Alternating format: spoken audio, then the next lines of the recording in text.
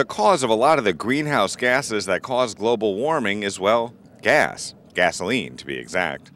We are at the dawning of a new transportation age, which is very clear to see, that's going to be powered by hydrogen, powered by batteries, powered by alternative fuels, and clean-burning renewable fuel alternatives. A future that includes both clean air and energy independence will most likely include both hydrogen fuel and federal funding. It's a win-win-win across the board, and that's what it's all about. And that's why we have to do everything we can at the federal level to make those investments. As part of an effort to raise public and legislative awareness of hydrogen as a viable alternative to fossil fuels, government agencies and car makers from around the world have teamed up for the 2008 Hydrogen Road Tour.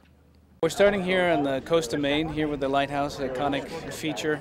We'll be heading through several metropolitan centers here in the U.S., including our nation's capital, and ultimately we'll be arriving in L.A. 14 days later.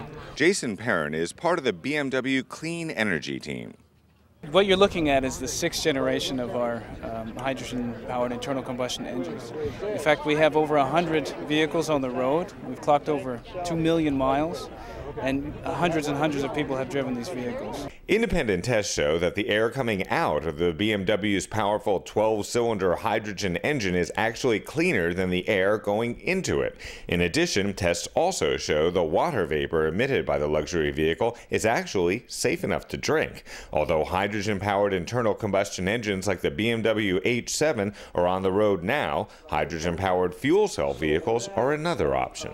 A fuel cell is a vehicle that runs on hydrogen, and the hydrogen is actually converted to electricity, and that drives the wheels, and the only byproduct from the whole process is water. John Tillman of Volkswagen says fuel cells are a great advantage over traditional plug-in electric cars. Unlike a pure battery system, we don't have to stop and charge it for between 2 and 8-10 hours. We actually go up to a fueling station, refuel just like a gasoline vehicle, and then we go 5-10 minutes, you're ready to go next 200 miles. While fuel cells use hydrogen fuel to power an electric motor and hydrogen internal combustion engines use hydrogen like your car uses gasoline, the only byproduct of either method is harmless water vapor. We need to do everything we can at the federal level to encourage the development and the expansion of these technologies. The main challenge to either method of hydrogen propulsion is the extension of the hydrogen infrastructure. California has 25 hydrogen stations, and our governor has supported the Hydrogen Highway Network and has funded a number of those stations and has given strong support to hydrogen as a vehicle fuel. Hydrogen is the most plentiful element in the universe. It can be gathered as a byproduct of natural gas refinement or produced from water by a variety of non-polluting methods, including wind and solar energy here at home. The transport of hydrogen is no more hazardous than other fuels. It's a safe fuel when properly handled. The domestic production of hydrogen and hydrogen fuel cells can also mean the production of American jobs. What's going on here today is the future, a path to free ourselves from oil, foreign oil and domestic oil, to reduce the demand for oil in such a way as to both clean up the environment and frankly to create a lot of 21st century jobs. This is a development, this is a technology that we should not fear. ETC Power is continually ramping up, and right now there's plenty of jobs in this area. And hydrogen power is also a viable means of public transportation. I think it's important to note that the fuel cell technology is also works very well in buses, and behind me you see a hydrogen fuel cell bus that is like ones that are operating in the state of California, transit districts in the Bay Area and in Southern California.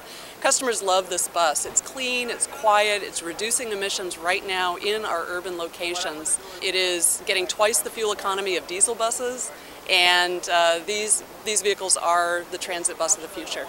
In Washington, the Hydrogen Road Tour got the type of reception usually reserved for visiting dignitaries.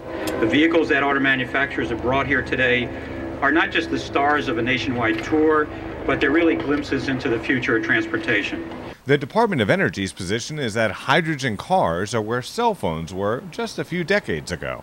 I remember the cell phone. It started out the size of a briefcase and wasn't very efficient, didn't do very well, crackle, pop.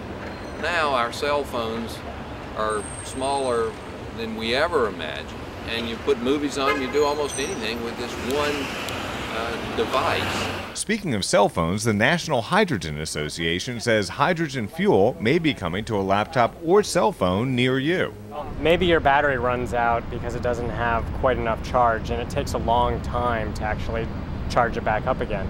Well, instead, you could just have a hydrogen canister, and in just a minute or two, you could put hydrogen into a tank on your laptop, and it could last much longer and you could refuel it much faster. Another advantage is that, unlike oil, hydrogen can be made almost anywhere. Right now, we make all of our gasoline from one resource, oil, and we make it one way in a large centralized facility. With hydrogen, you can make it from several different resources. So no matter what area of the country you're in or whatever area of the world you're in, you can choose the resources that are available to you to make hydrogen and therefore meet your energy needs locally. But if you like a sort of bumper sticker summary of what's going on, listen to the Undersecretary of the Department of Energy. You just look at the back of the car here, petroleum free, and that's a good benefit. The other thing is zero emissions at the bottom there. For more information about hydrogen as a vehicle fuel, just log on to hydrogenroadtour.com. I'm Grant Winter reporting.